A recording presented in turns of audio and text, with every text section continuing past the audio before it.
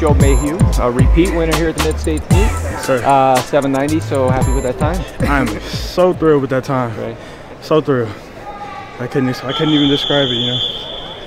So tell me about your race. So I just wanted to really attack the first hurdle because starts have really been a problem for me, like, or have been a weakness. So I think I attacked it well. I mean, I was kind of behind in the beginning, but I know I just had to. I know I had to get back. I know I had to keep my title and, you know, just beat Parker next to me. So I sped up. So that's all that was. So. Cool. So how about this competition for you today? Competition, good. Good competition. They push me. They do.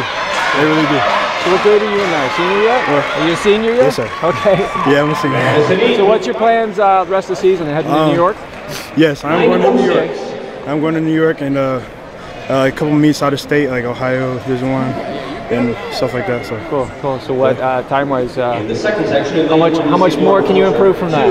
I really feel like I sped up in the middle of my race to catch up. But if I come out with my blocks hard like I was running, like I'll be able to shave a lot of my time. So I'm excited about what I can do. Awesome. Congrats again on today. Good luck the rest of you.